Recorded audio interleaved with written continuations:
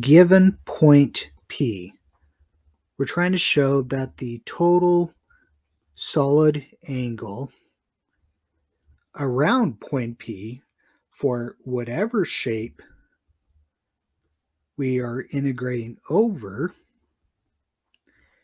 is equal to 4 pi when the point P is within that shape.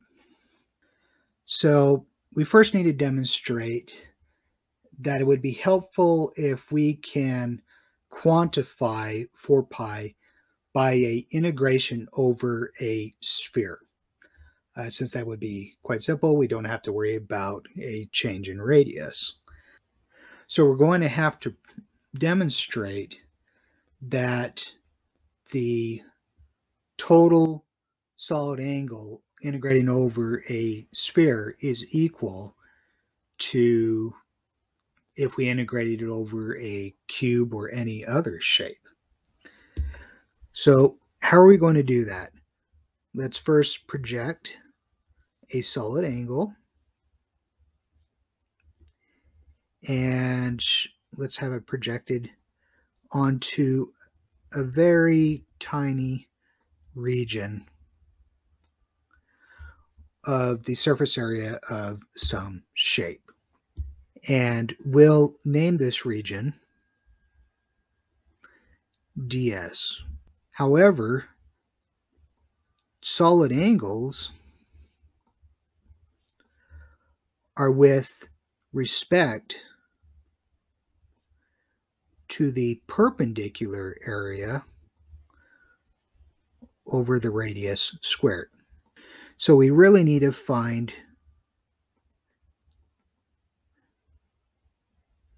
the area perpendicular to the point P, given ds. And in this case, I'll put this as dA since this could be infinitesimal, and we'll just note this also on our solid angle equation.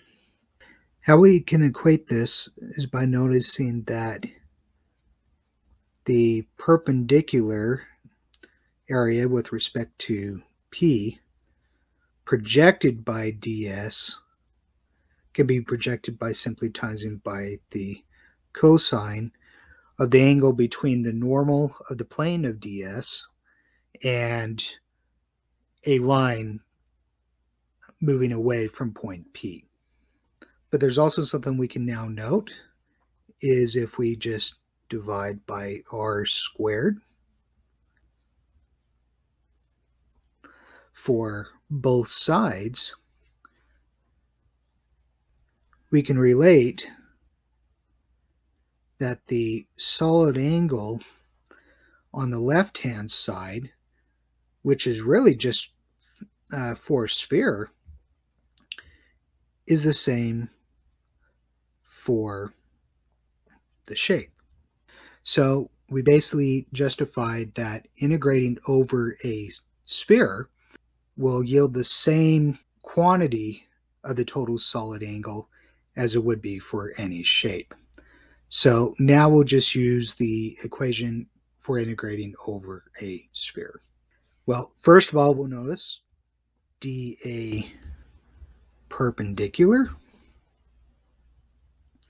is equal to some infinitesimal width times some infinitesimal height, which we can convert into coordinates of latitude or longitude. In the case of integrating over a sphere.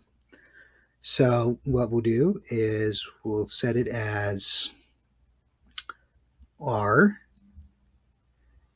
d phi for latitude and r d theta for longitude, but then we need to times by sine theta, simply because as the longitude grid gets closer to the north or south poles of our integration, those lines get closer and closer together. And what we get here is r squared sine theta d theta d phi is equal to dA perpendicular. Okay, so that's what we're going to put up here from the top, equals, let's write everything out we've seen so far, dA perpendicular over r squared. So now we substitute in dA and we cross out the r squares on the numerator and denominator, and we now notice that we have two integrals for a sphere, in particular half sphere, so we'll times by 2 and then integrate to 0 to pi and 0 to pi for the latitude and longitude.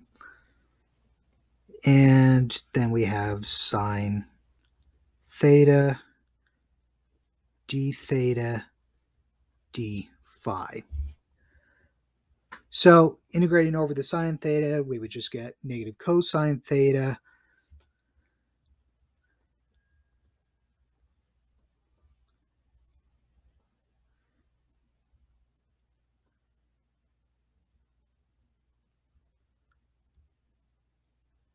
and we put in the values 0 and pi.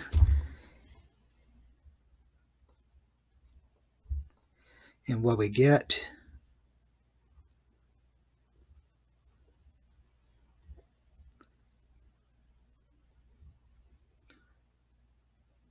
is negative 1 minus 1 with the negative right in front, which just becomes 2. So let's do the 2 times 2, you get 4. And once you integrate the next term, you just get phi with the value from 0 to pi, which obviously 0 will not add anything.